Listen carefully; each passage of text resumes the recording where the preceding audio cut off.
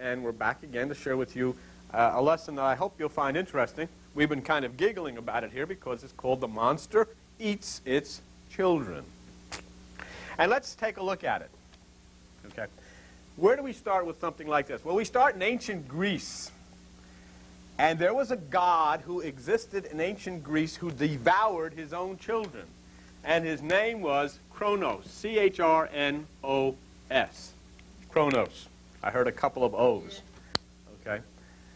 That root of that word is a lot of, it's chronological, chronomatic, chronicle. I mean, everything that has to do with time. That's what it means. Time. That's the Greek name of the god who ate his children. In Rome, this god was known as Saturn. You know him as? It's all the same. He played out his part astrologically as the son of a marriage between Uranus, the god of the New Age, and Gaia, the earth. When the divine principle intercoursed with the earth, birth was given, and one that was born was called Kronos or Saturn. And Kronos or Saturn had children of his own. He had 6 children. And this is very important. That number 6 is very important. He sat by his wife, and his wife's name was Rhea. And as his wife gave birth, he would eat the children. He devoured the children. And interestingly, he devoured the first 5. That was important. The 6th child escaped. The name of the 6th child was Zeus. And Zeus escaped because Rhea provided a stone wrapped in a blanket. And Saturn devoured this stone. Okay. Now, what do we see here? What you see is the fact that time, Saturn, Satan, devours the 5 senses. Your 5 senses. Sight, taste, touch, smell, hearing. Once you are under control of the lower mind, then Kronos or Saturn or Satan has swallowed your inner child and devoured it. See? The 6th sense is that which lies out of the realm of the carnal mind, and that escapes and becomes part of the God consciousness. Zeus, son of God. Okay? All of this bizarre stuff I'm telling you is the foundation of your Bible. That's where it all comes from. Go with me, if you would, in your Bible to page 588 in the Old Testament. I'll show you something interesting. It's the book of Isaiah. I hope it's not too dark in there. If it is, we can put the other light. But we try to keep the heat down a little bit because I don't know about the rest of you, but I get hot. Okay, Isaiah. And let's go to Isaiah chapter 14. And I'll show you when Saturn, Satan, Kronos devoured the 5 children. Isaiah chapter 14. And go with me to verse 12. How you are fallen from heaven, O Lucifer, son of the morning. Now, Lucifer means bright star. Okay. How you are cut down to the ground. Now, this is why it happened. Look at verse 13. For you have said, I will ascend. That's 1. I will exalt my throne. That's 2. I will sit upon the mount of the congregation in the north. That's 3. I will ascend above the heights of the clouds. That's 4. I will be like the Most High. That's 5. That's the 5 senses. That's the devouring of the 5 children by that which was the bright star, who then gives himself no longer to be the bright star, Lucifer, but now becomes Satan or Saturn or Kronos. He has devoured his children. He has devoured and controlled the 5 senses, and he is no longer in one partnership with God. There's another interesting thing that you'll see there. Go with me, if you would, to page 251. in your little Bibles, and the rest of you go to 1 Samuel, okay?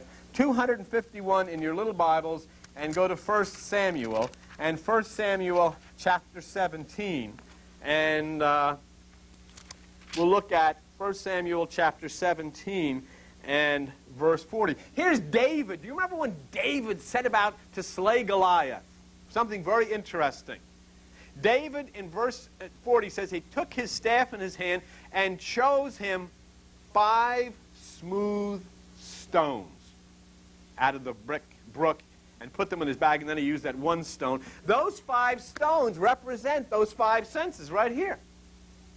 In other words, David is taking control of those 5 senses. When you take control of the 5 senses, when you take those 5 stones under your control, one of those, which will be the stone the builder rejected, will slay the beast, which is that in your forehead, that in your consciousness. So you see the 5 I wills of Lucifer, which became Satan, the 5 devourings of the children of Saturn, the 5 stones that David took. So then you have the story fulfilled by Jesus Christ. What happened to him? He took 5 wounds, hands, feet, side. Ow! And the matter was settled. Okay. He restored. And what happened then? Those 5 senses, those 5 which had been destroyed by the lower mind, when Jesus took the 5 wounds, that symbolically put to death then the 5 senses and set you free. Okay. And then you can rise above the 5 senses because they had been controlled here by Saturn or Kronos. Now, interestingly, the 6th child, Zeus, escaped because he was hidden in a blanket. There is the important thing. Your lower mind does not know of that 6th, that pineal gland, and that's the stone the builders rejected, and it may swallow, never knowing what it has swallowed, never knowing what it is, mistakenly thinks that it has devoured, but no, it has simply allowed you to escape. It has allowed the Zeus in you or the God part in you to escape. Okay? Kronos, or Saturn, ate his children because he was afraid of losing his power to one of them. He had heard that one of these children was going to grow up and overthrow him. This is the basis of the story of Devaki. Devaki and Vasudeva, okay, are going to have a baby. Only Devaki and Vasudeva have never had sexual intercourse. And Devaki finds herself pregnant. And so the angel comes to Devaki and says, "Fear not, Devaki, for that which is within your womb is the personality of God. You will give birth to Hare Krishna, Christ the Son." And when Devaki gave birth of a virgin to little Hare Krishna, the wicked king, Kansa, heard that this child was going to rise up and throw him out of his kingdom. So he set out to kill all the children 2 years and younger. Now that story in turn gave basis to another story of a young lady by the name of Mary. And Mary was hanging out with Joseph, but Mary and Joseph had never had sexual intercourse, yet Mary was pregnant, and the angel came and said to Mary, "Fear not, Mary, for that which is within you is the Son of God, and his name will be called Jesus." And then, when little Jesus was born, the wicked King Herod had heard that this little child would grow up to overthrow his kingdom, so he set out to kill all the children 2 years and younger.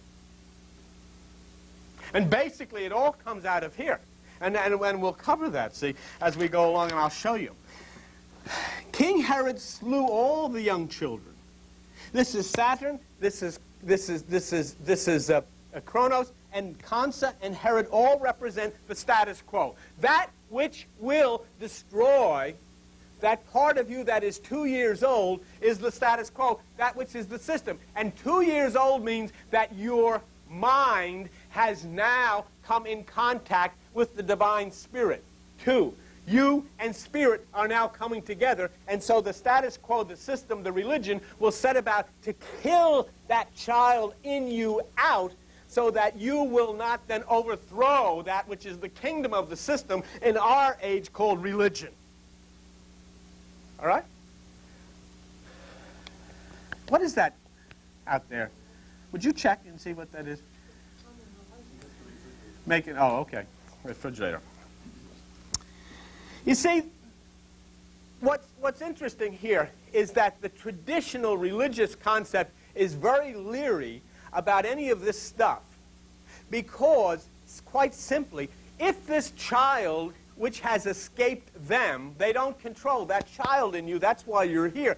If this child escapes and sets about to find God within yourself, then it can become a movement, and what will happen to the traditional religion which says, come in here, give me your money, and pray, and then when you die, everything good will happen. It's over for them, see? So it's really a threat. King Kansa, King Herod, all of this, Saturn, it's all part of the system. And it doesn't make any difference whether it's the political system, the church system, whatever system it is that has controlled you. The thing that it does not want you to do is find within yourself that child who will set you free. It has to control you. And that's what you've seen recently in this New Age in Russia and all over the world. People are suddenly finding, I am not going to be controlled any longer by that which is the system. Okay? Every time a traditional person frightens someone away from the inner pathway, Saturn or Kronos has devoured its child. When you are frightened out of here, when you are frightened from entering within yourself, Saturn, Satan, has eaten its child.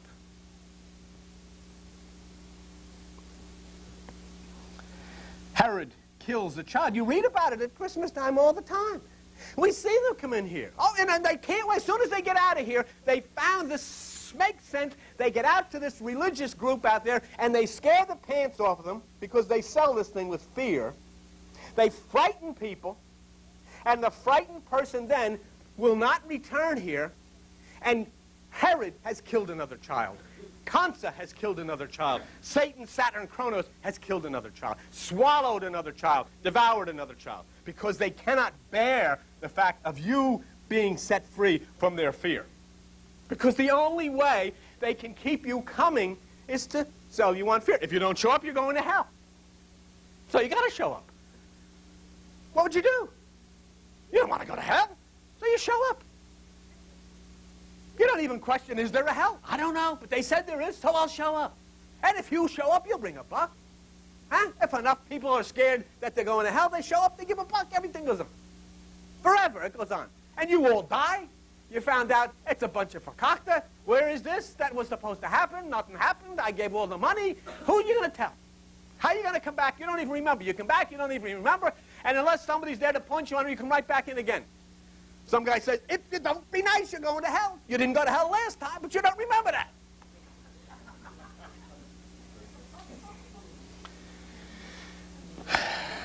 So Kronos or Saturn, eventually, what happens?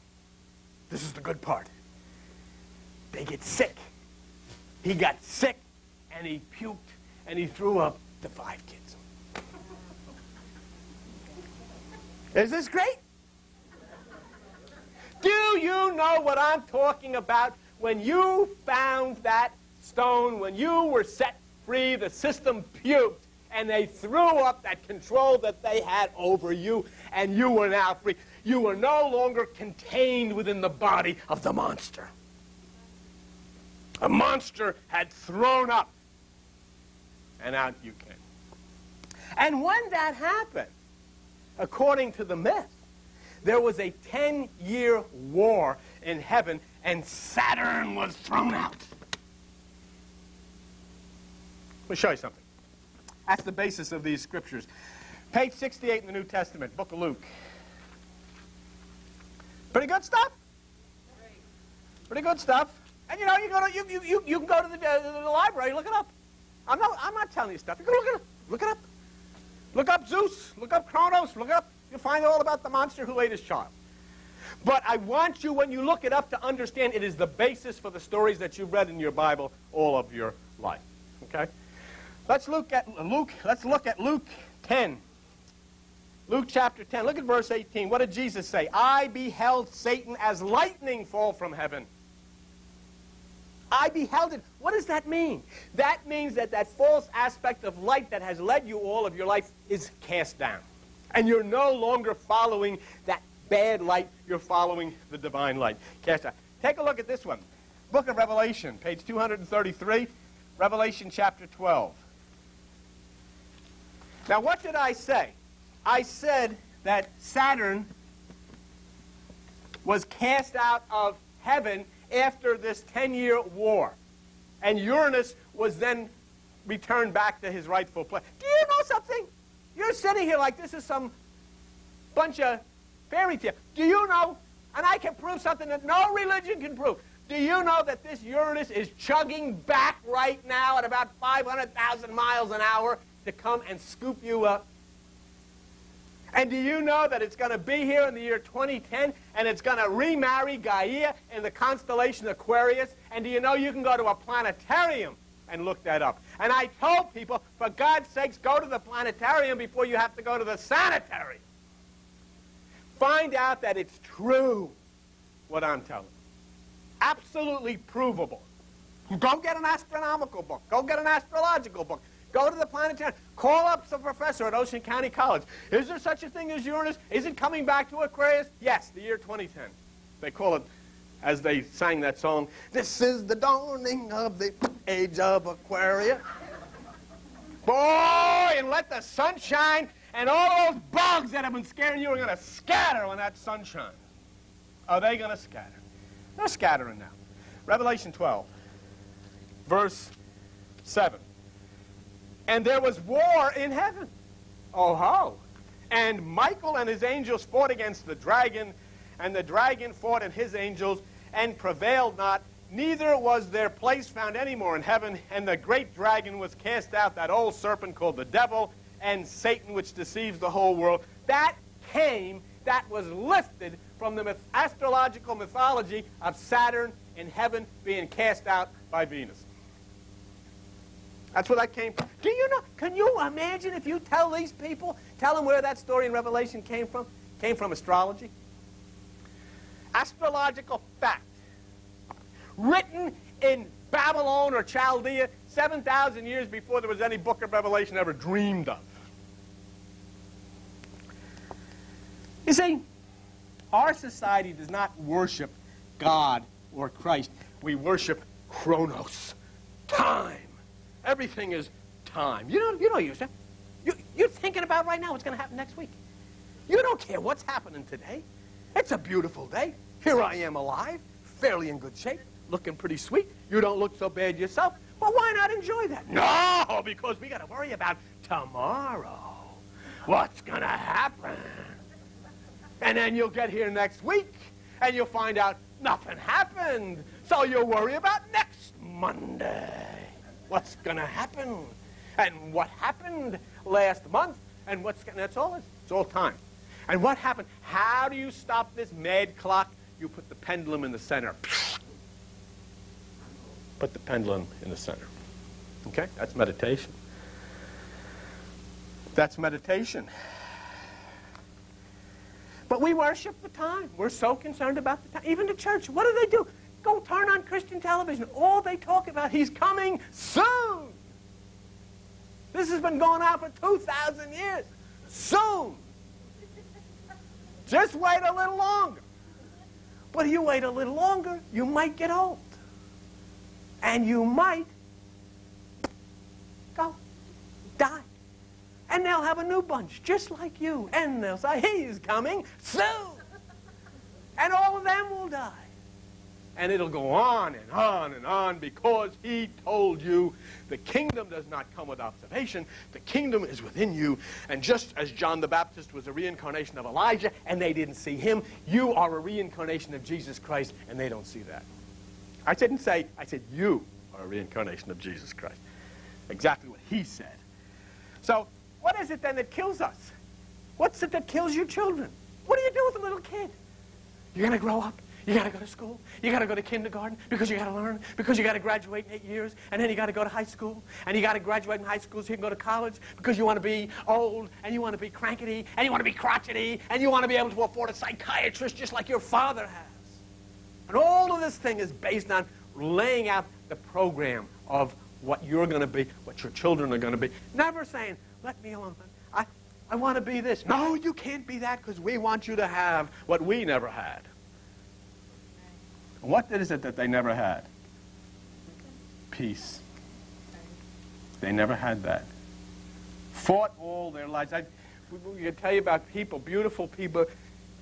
People that get, you know what? People that get these cancers, and that most of them have lived their life fighting, not with people to hurt people, but trying to accomplish, trying to achieve, trying to give their kids some kind of a life, storing up the money, going from here to there, living under this constant stress, and your body then gets to be like a car running with your foot on the brake. It can only take so much, and bang! And then sometimes, because you've never been told about that healing agent inside, which is that higher mind, it gets so out of control that nothing can turn it around. Sometimes that happens. You know, we can get a little closer to understanding this, I think, hopefully, with this. If we take a little closer look at the cast of characters, okay? Okay, we got Kronos, who we know is time. Okay? You know his wife's name? Rhea. You know what that means? Space. Time and space. The physical, the material. Okay? Time and space, the physical and the material. Now here's their 5 children that he ate. Hestia. Hestia was eaten, and Hestia means that which is the negative earth. It's the physical. It's the body.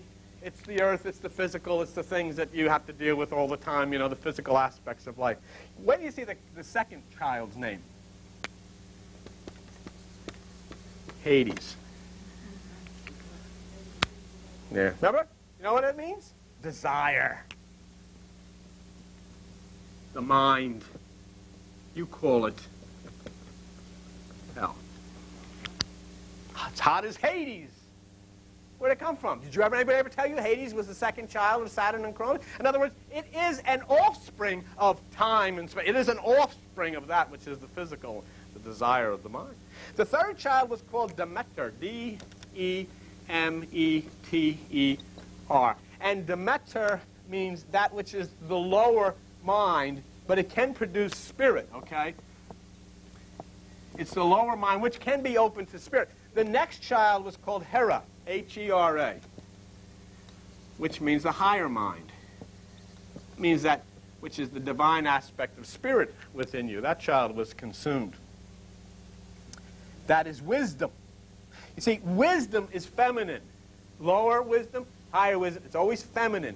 Just go with me real quick to page 540, I think it's 542 in your Bible, and it's Proverbs 3:13. I just want you to see something before I just run ahead of myself with that.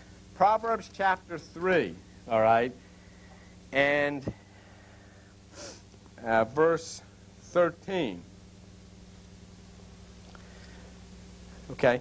See what it says there? Happy is the man that finds wisdom. Do you see that? Now go down to verse 15. She is more precious than rubies. Here she is, Hera. Okay? She. It's always the feminine principle. God is not a man. Okay? That which we know God is the masculine and feminine aspect of the creative principle of the universe. And there's always that which is spirit and that which is mind, and that which is Hera, which is that heart. Now the next child is one you'll remember. You'll notice from a movie. This was the 5th child of, and the name is Poseidon. Water. Truth. Oh, there's a movie called The Poseidon Adventure. Do you remember that? There's another name for Poseidon. Who can think of it? Neptune. Exactly right. Neptune. That's right.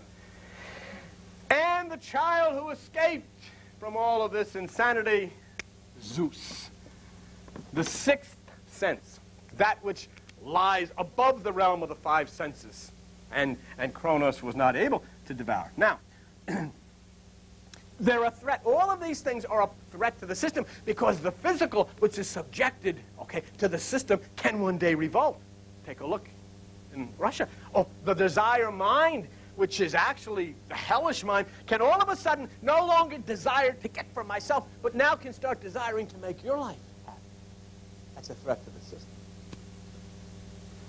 The lower mind can be drawn up into the higher mind. Of course, the higher mind is obviously a threat. And the Poseidon, that's a big threat because people get baptized in that. That's the second level of consciousness. The earth is the first. Water is the second. That's truth. And when you get baptized in that second level of consciousness in Greek, you go on to the third, which is air. You then rise to meet Jesus in the air. And there where there are no thoughts, that's where you're lifted off into what Buddha calls nirvana. So these are a threat to who? Chronos, the system, the status quo, time. Okay? But then he threw up. All of the human aspects that have been controlled by this monster, which is called the system and its religions, is free. And a war rages. You see what's being told here from this ancient time? The ruling force, which is your carnal mind, is afraid of the child within you. There is a child within you that is screaming to thumb its nose at the system. And that little child does not hear what the system says, does not care what the system says. It only wants to be guided by its father. When you were a little physical child, you didn't know where your father was taking you, but as long as you were holding his hand, that was good enough. Did you hear what I just said? As long as he had you by the hand. You didn't know where you were going, but you trusted that you were going someplace nice because he was taking you. I remember, I've told this story before, when I was a little kid, one time I ran away from home. I ran to the cellar and hid in a coal bin. I fixed them. That's with me. And I hid out and I heard them talking up through the rafters, and they were not talking about me. And then I didn't hear talking anymore. And it was dark down there. I realized it was dark. I started to get scared. And I heard coming down the stairs. I was hanging onto the coal bin. You know, a little kid. And I heard, you know, the doors in these cellars. And then I heard a voice. Billy? Whew. It was my father. I was fine. Just hearing his voice. Just feeling his touch. And he took me by the hand, and I'll never forget what he said. What the hell are you doing down here? It's exactly what he said. I wanted to go see Gobbler's Travels tonight. That's what he said. It was great. So the child with it. So what did we do with the child? We bribed the children with toys, you see. We bribe them with toys, don't they? Oh, come, we're going to have a great meeting. Oh, we're going to do this, and we're going to have that, we're going to have songs, we're going to have all of these things. Bribe the children to come in. Oh, you're going to see miracles. Oh, did you ever see one? No, but you come in. Oh, you'll see one next week. Didn't work out tonight. See one next week. And you never question, you know. But you come in. You keep, you know, it's like a little kid with candy. Keep bringing them in. Yeah? Keep telling them stuff. Just to get them in, you bribe them with children. Then they eat away at the soul of the child within, and Cronus then becomes our God. But there's a different God, and this is the one that I love to teach about. You see, this God ate the child. This God that we follow, Christ, says to the child, you eat me. You devour me. And when you do, just like the food that you take into your stomach, when you take this divine principle into you, it becomes you. When you eat food, that food is digested in your system, and that food becomes your body. You're looking at chocolate chip cookies, butter brickle ice cream. Not to mention, if I look a little stringy lately, I've been eating a lot of lo mein. My eyes start to get a little slanty, so I wear dark glasses. Okay? But what did I just say?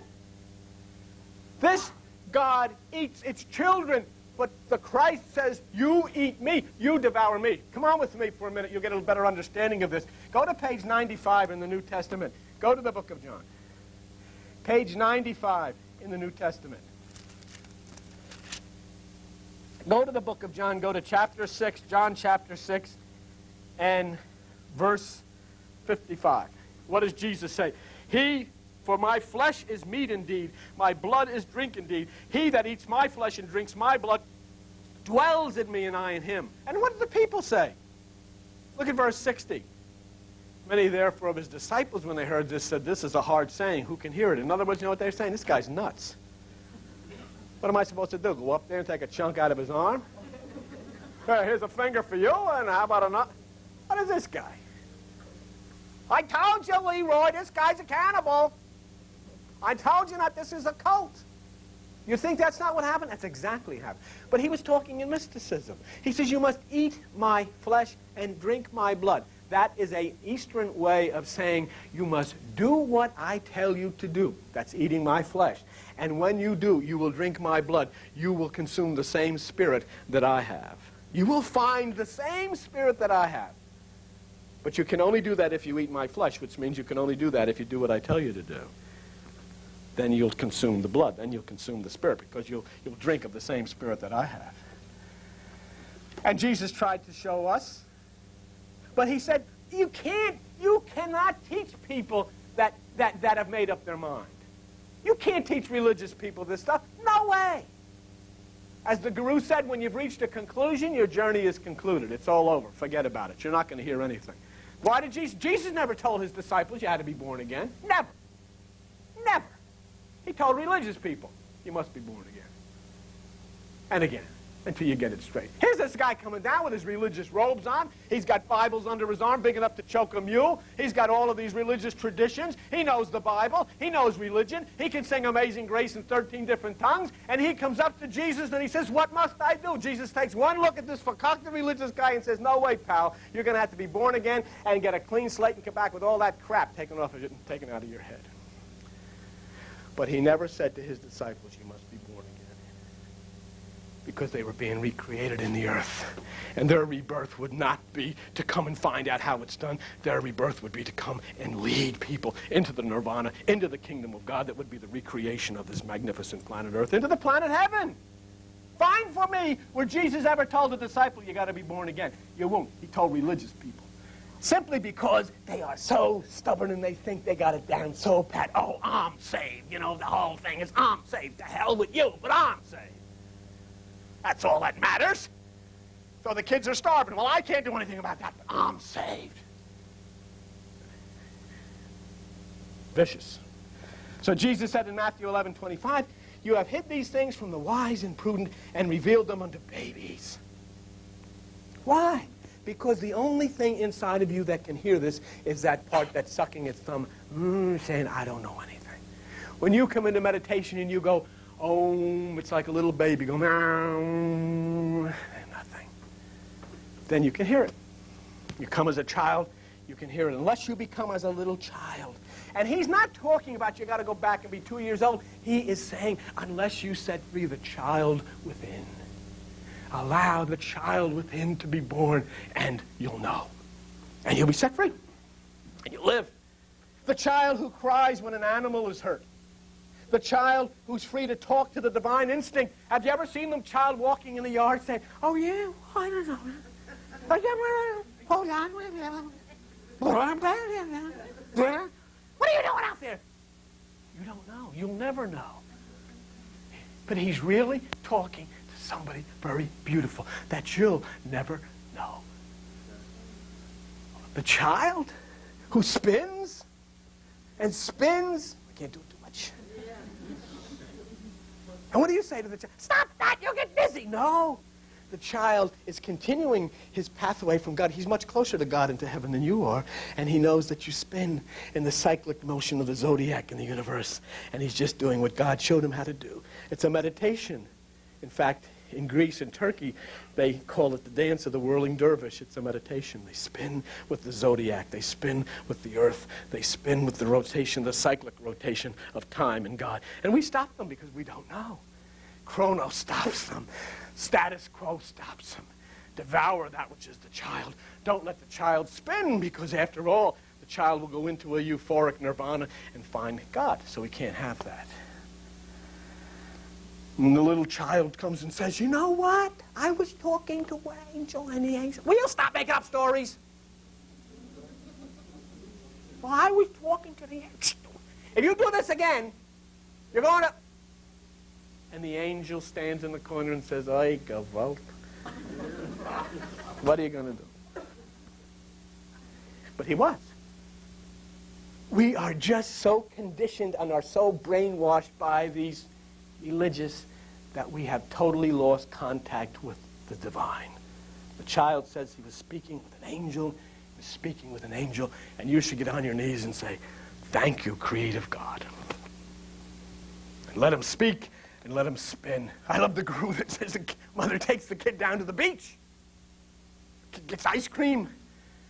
First thing you say, "Don't go too near the water. You'll get wet. Get your little sunsuit on. Don't sit in the sand. You get sand all over you. Watch the ice cream. You're going to spill it all over you. Got a kid's a nervous wreck. The water's to get wet and the sand's to get all over you and the ice cream's to smear all over your face. Live. Set them free." Because we have so many cornball rules, we can't bear to watch this little beautiful thing be free. Got to raise it up to our standards. Look at our standards. Jesus. Want to get it, make sure it gets a good education so it can grow up and be like us. Can you imagine that? No, the child has been eaten. You know, back in the time, I'll just wind this down and wind this up with this. There was a story in the Old Testament of Joseph. There was a Broadway show made out of it called Joseph and the Technicolor Dreamcoat, Electric Technicolor Dreamcoat. Joseph had a coat of many colors, and what happened was all of his brothers, his 11 brothers, sold him into slavery. Some of them did. And anyhow, when they sold him into slavery, he wound up being a big shot, and he was in charge of all of Egypt, see? And he represents the Christ. He became a leader in Egypt. And the brothers represent our nature seeking then to repent and to be free. In other words, that part of you which comes to find, as you do here, this freedom to be set free, comes, and all of a sudden you have to come to this Joseph part within you. You have to come back to that part which has risen itself. So we bring our adult nature, and that's religion and tradition, to God, seeking to be free. And Joseph made a condition that they would have to bring something with them. Now this is the 12 children of Israel I'm talking about. These are the 12 signs of the zodiac. And what did Joseph say? In order for you to be free, go to page 37 in your Old Testament. Genesis 42. And I'll show you what they had to bring. Okay, Genesis 42. Whew. Genesis 42 and verse 20. Okay, what did Joseph say?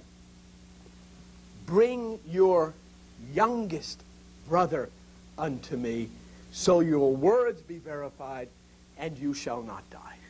In other words, bring the child within to me. And so that's what they did. They brought Benjamin, the child. And go now, if you would, to Genesis 43. And I'll show you something interesting. And I don't have time to... I've covered this once before a long time ago, and I don't really have time to do it now, but I'll just show you a couple interesting things. They brought Benjamin, and look at Genesis 43, verse 34. Where did we all start this? Wait, come here with me for a minute. Where did we all start? Remember we started this? What happened? Kronos devoured the 5 children, the 5 I wills of Satan, the 5 stones, the 5 wounds. Huh? Remember that? Okay, watch this. Genesis 43, go to verse 34. "And they sat before him the firstborn," that's the child, "according to his birthright, and the youngest according to his use." Okay? And verse 34, "And he took and sent messes," now that's food, "unto them, but Benjamin's mess was 5 times as much as any of the others." Do you see that? Huh? Which means when you bring the child, then those 5 senses which had been controlled by the system are set free. Okay? And you are then totally controlled by that which is the divine. Now, Joseph took, and he had this silver cup. Now, the word silver means a higher consciousness. And from the cup, you drink the divine nectar, which is God. And this is interesting. Look at Genesis 44. Write your next chapter. Go to verse 12. "And he searched and began at the eldest and left at the youngest, and look what happened. And the cup was found in Benjamin's sack." He gave the child the silver cup. You know, in that story, Judah, who was one of the 12, Judah represents the spirit part in you. And Judah said to Joseph, I will bring Benjamin. I will bring Benjamin. And Joseph said, okay. And when Benjamin came, and Judah said, I will stay with Benjamin. And Joseph said, no, I don't need you anymore. I want the child. See, all this thing about your spirit is simply a vehicle to bring the child. Your spirit is not what's important. Your spirit conveys the child. It's the child within you who is important. That part in you that knows nothing about that which is of the lower. So it was given to the child. And then look what it says in Genesis 45, verse 14. It says, and he fell, meaning Joseph, upon his brother Benjamin's neck. The neck is a symbol. Look within your neck is a symbol of a bridge between the physical and the divine or the mental. And it says, and he fell upon Benjamin's neck and wept, and Benjamin wept upon his neck. And there's the story. The monster eats the children. The system devours the child within, and devours it so thoroughly you don't even know it exists. But if you will bring the child upstairs to Joseph, up to Christ, you will be given 5 times more than you've ever had. In other words, those 5 senses which have been so afflicted by the system will be set free and lifted up to tremendous proportions that you'll know of life, and you'll be part of life, and you will receive the silver cup, which means you will receive in your higher consciousness that which is filled with the nectar of God, that which is filled with spirit and divine wisdom and truth. In this new age, I would pray that you would shut the door on the monster who bangs on your door of consciousness and allow yourself then to be privy to this cup, the silver cup, and the beauty which God will convey upon you. Set the child free. Bring the child to Christ. Through your meditation, bring the child to the upper room. In this age of Aquarius, as I said this morning, Jesus has said, when you see the man with the pitcher of water, enter into the house yourself. Go to the upper room, your higher consciousness. And he promised, I will meet you there. You take him up on it. Thank you for sharing this time with us. The monster eats its children turned out to be a pretty interesting thing. As I said to you who were here, next week we'll talk about the masturbation.